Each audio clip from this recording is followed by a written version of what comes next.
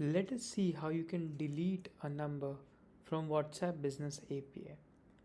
Go to business.facebook.com/WA/manage.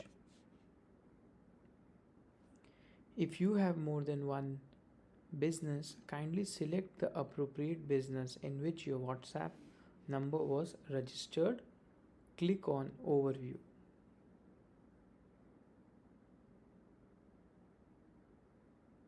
If you have more than one WhatsApp accounts or WhatsApp number, kindly select or find your correct phone number which you want to delete. Click on the name here. Now click on phone numbers. You'll see the delete option here. Kindly click on delete. Select the reason as change to WhatsApp. Enter your Facebook password and click on delete.